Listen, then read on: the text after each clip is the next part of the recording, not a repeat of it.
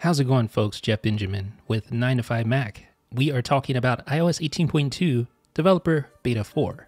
And in this beta, not a whole lot of changes. You can see build number 22C5142A for those keeping score at home. But there are some changes here. For instance, you get smaller mail contact photos. So these little photos right here, or in this case, a little glyph, is slightly smaller in iOS 18.2 Beta 4. But you'll also notice the rounded corners as well. Previously, it had squared off corners. Now, if you want to know how to enable those contact photos or disable, all you need to do is go into Mail Settings, and then you will see right here, show, where is it? Right there, there we go. Show contact photos. So if you turn that off, you can see what happens, they go away.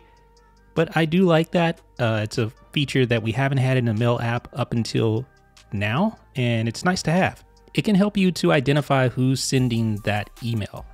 The next change you'll notice is an updated customized notification settings in Mail. So if you go to Mail notification settings, you'll see this new heading at the top. Previously that was not there. So you can see it says choose to see only the number of unread messages categorized as primary or all unread messages for every inbox. So basically, the text description has been updated a little bit for this, and of course you got that new heading, but basically you can make it so that only badges will display for unread messages in primary. And Apple continues to lay the groundwork to set a default contactless payment app. So if you go to apps, you'll see default apps at the top. And this is of course in settings, but here you'll see contactless app. So of course by default, that's always been the wallet app. When you double press the side button to pay using Apple Pay, it would open up the wallet, right? Well, in the near future, you'll be able to use an alternative contactless app. So the idea is that it'll work just like you use Apple Pay today. So when you double press on the side button, it opens up the wallet app. You can choose your card and pay using that card. In the future, you'll be able to set a different app for that. Now, the previous betas have already had messages where you could go in and change the default app, but now that feature is also available directly in the messages settings. So basically just an alternative way to get to that setting to set the default messages app. And that's sort of the theme of this beta update, just redundant placement of settings so you can access them from multiple areas. You'll also find the sensitive content warning for messages in the messages settings. So you can actually turn this on for messages. So this will detect inappropriate photos and videos before they are viewed on your phone. But again, the theme, redundancy, because this setting already existed in the settings app, privacy and security, and then sensitive content warning.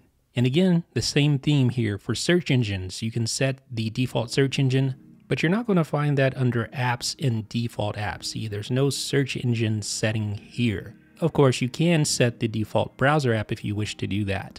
But for setting the search, that's always been under Safari settings. So if you go to Safari settings, you'll see search engine and you can customize it there. But what's new is the fact that this setting is also under the settings app, search. So if you just tap on search, you'll see now search engine right there, and you can go there as well to customize the default search engine.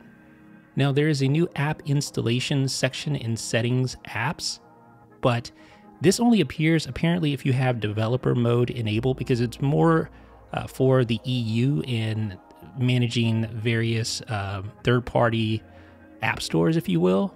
But you'll find that app installation, and it has some of the same things that you'll find under App Store, like automatic downloads and things of that nature.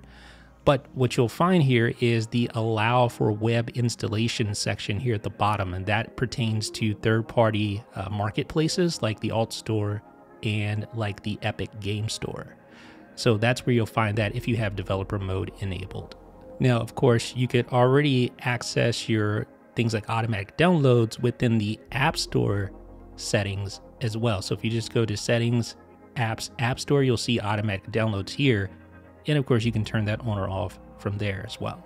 So if you own an iPhone 16, of course you have the camera control button, which allows you to quickly access the camera app or any app that you have set as a shortcut for the camera right here. So, but what's new here in 18.2 Beta 4 is having access to the accessibility settings directly from the camera control preferences.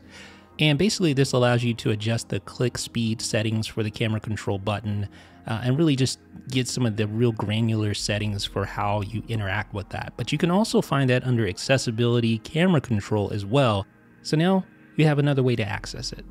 Now here's a really interesting thing. The video scrubber in the Photos app now shows milliseconds. See that? So 2 seconds, 3 seconds, but you see the milliseconds? And of course a millisecond is a thousandth of a second. So you can really get precise when it comes to scrubbing directly to the part of the video you want to get to. That's a pretty cool addition.